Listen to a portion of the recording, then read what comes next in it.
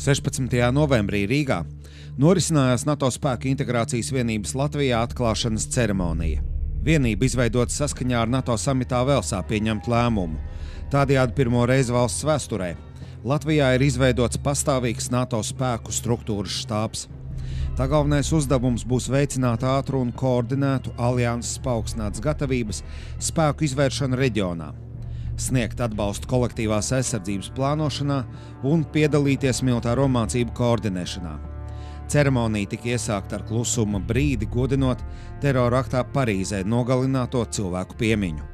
Ladies and gentlemen, before we begin the ceremony, we will observe a minute of silence in the memory of all victims of the terrorist attacks in Paris.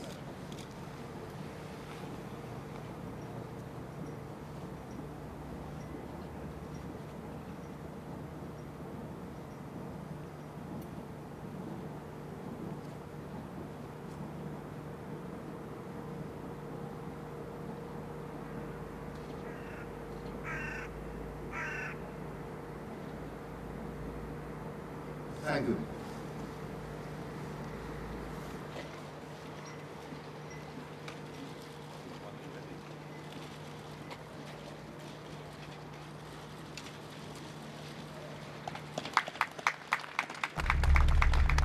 NATO spēku integrācijas vienības štābā strādās 40 karavīri. Pusi no tiem 20 būs no Latvijas. Vienību komandēs pulkvedis Ēriks Naglis. Saskaņā ar NATO samita Velsā pieņemt lēmumu šādas vienības atradīsies arī Lietuvā, Igaunijā, Polijā, Bulgārijā, Rumānijā, Slovākijā un Ungārijā. Man kā Latvijas virsniekam, Latvijas bruņoto spēku virsniekam, pats par sevi ir izaicinājums būt šādas NATO vienības priekšgalā, būt par šīs vienības komandieri. Tā, protams, ir liela un būtiska atšķirība starp to, kāda bija mana ikdiena un darba apjoms un darba ritms bruņotajos spēkos. Sākot ar to, ka mana primārā darba valoda ikdienā šobrīd jau ir angļu valoda. Ir jāatsvaidz atmiņā vai arī jāmācās daudz kas jauns par NATO sistēmu, par NATO standartiem, kuri varbūt ikdienā, kā esot Latvijas bruņoto spēku ietvaros, tā saskarsmē ar šīm NATO procedūrām un standartiem ir tomēr mazāka nedaudz nekā tad, kad tu esi NATO štābā, tajā vidē un visā tajā darba apjomā. Un šī man personīgi arī ir pirmā pieredze NATO štābā, lai gan es arī dienēju NATO transformācijas štābā, bet biju tur kā nacionālais pārstāvis vairāk. Tā kā biju tāds kā tilts starp Latviju un NATO štābu, tad šobrīd es esmu pilntiesīgs vienas NATO štāba un vienības komandieris. Un, šis arī, manuprāt, šobrīd ir mans lielākais izaicinājums. Protams, izveidot šo vienību ir nākamais solis, kas ir ļoti atbildīgs. Un kā es šodien minēju savā atklāšanas uzrunā, mūsu izveidošanai laiks ir atvēlēts ļoti īss. Ļoti īsā laika posmā, mazāk kā gads faktiski, man šī vienība ir jāizveido par efektīvu, funkcionēt spējīgu organizāciju, kas spēj pildīt tai uzticētos uzdevumus. Pēc NATO spēku integrācijas vienības atklāšanas ceremonijas notika preses konference.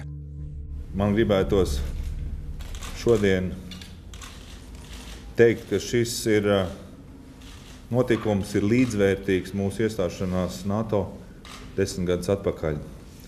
Un varbūt pat veikt tādu nelielu salīdzinājumu, ko teica viens amerikāņu astronauts izkāpjot uz mēnesi. Tas ir mazs solis man, bet liels solis civilizācijai. Tad šis ir varbūt mazs solis mūsu NATO spēku klātbūtnes stiprināšanai šeit, bet milzīgs solis NATO attīstībai kopumā. NATO spēku integrācijas vienības izveidošana simbolizē lielāku solidaritāti, uzticību un gatavību. Bet no militāra viedokļa tas nozīmē to, ka mēs zinām ļoti labi, ka situācijās, kritiskās krīzes situācijās laiks ir visnozīmīgākais faktors. Un vienība, ātrās rēģēšanas vienība vai citu NATO spēku ienākšana ir jāsagatavo. Un šeit ir ļoti nozīmīga loma NATO spēku integrācijas vienībai. Un mēs varam visi šeit būt ļoti lepni un priecīgi par to, ka ir šāda NATO vienība Latvijas teritorijā, jo tā pilnīgi noteikti stiprina mūsu valsts drošību un veicina viņas neatkarības saglabāšanu mūžam. Could I firstly, once again, deplore the vile attacks in Paris that we've just seen and offer our sincere condolences to all of those whose lives have been ripped apart in this tragic event. We've seen a savagery that insults the names and the values of the great religions of our world. Well, as the Secretary General of NATO has indicated, this is not a struggle with the Islamic world, but it's a struggle shoulder to shoulder with our Muslim brothers and sisters against a poisonous ideology that feeds this violence.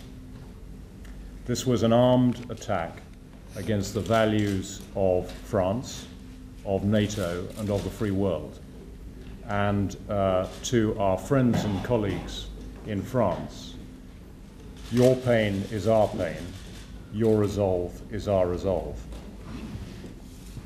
The NATO military authorities stand ready to do whatever our leaders instruct us to do to counter Daesh, AQ, and the wider phenomenon of extremist violence.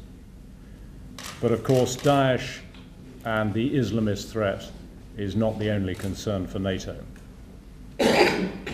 We must remember the deep insecurity caused in the Baltic region in particular and across the eastern periphery of NATO by Russian actions in Crimea and eastern Ukraine.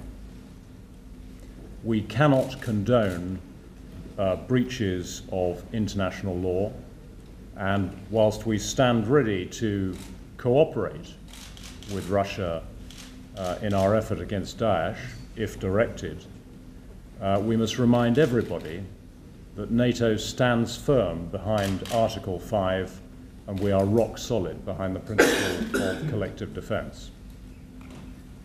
There is, of course, no such thing as a limited conflict against NATO.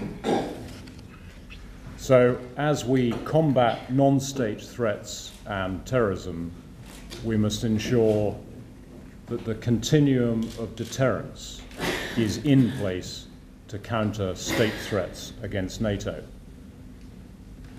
In this way, we counter the potential disaster of wider state-on-state conflict and confrontation within Europe.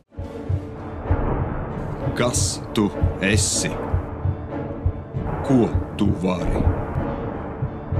Kas tu būsi rīt?